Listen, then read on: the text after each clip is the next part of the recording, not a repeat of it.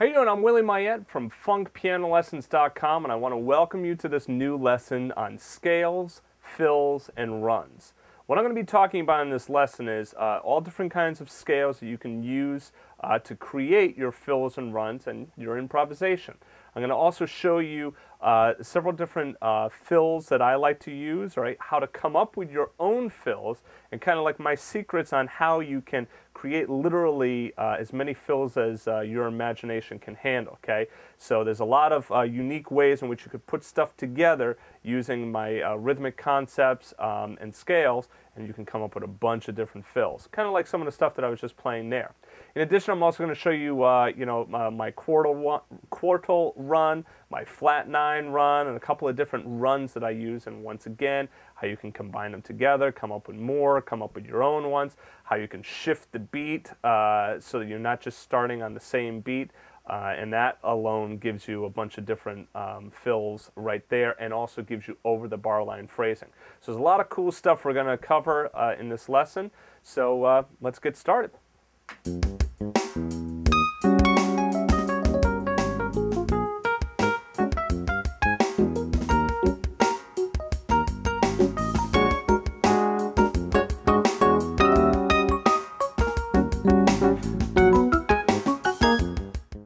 All right, so let's talk now about minor pentatonics over a dominant 7th chord.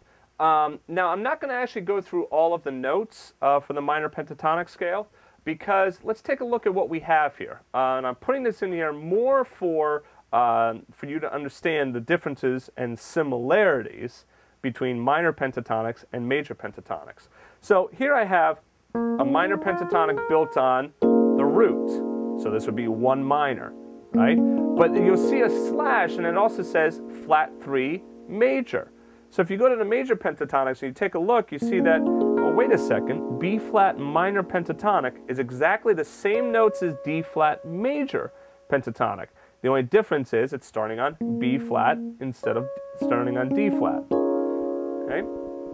So a minor pentatonic scale, to create a minor pentatonic scale, just go up to the minor 3rd and create a major pentatonic scale on that note. So for instance, if I want to make C minor pentatonic scale, I go up to the minor 3rd and I create a major pentatonic scale on that minor 3rd.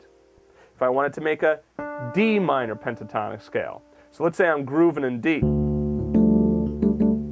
right, and I want to improvise over the minor pentatonic sound, we'll go up to the flat 3rd, okay, which would be F, and then make a major pentatonic scale there. And remember the major pentatonic scale, you would start by getting the major scale for that, flat 3rd note there. So once again, we're doing D minor pentatonic. So go up to the minor 3rd, which is F, create that major scale there, and then you play 1, 2, 3, 5, 6 from the major scale.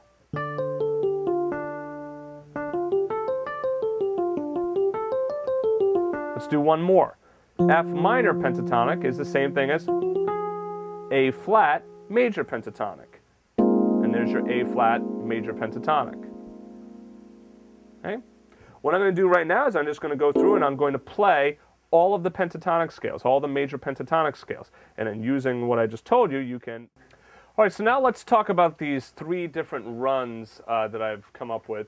A run is typically a little bit different than a fill, and then a fill is usually, like a small little section, that you fill with, a lick or whatnot.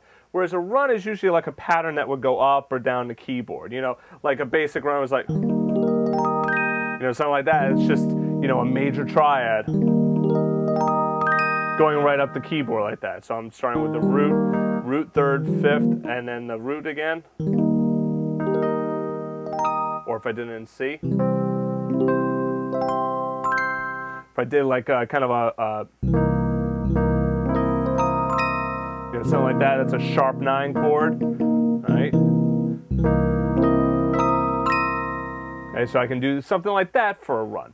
I've come up with 3 separate ones though that I think are pretty cool and I like them. So on that E flat 7 chord, what you can do is